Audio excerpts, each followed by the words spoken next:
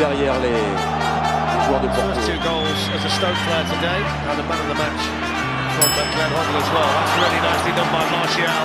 Gets away from Juve, and it goes towards Lukaku. Xavi. Piqué, he's onside, and the turn and the finish. That is magnificent from Gerard Piqué. Bale showing better form in this second half, having made the one goal that took. Mahrez. And still Riyad Mahrez. How many more does he want to beat?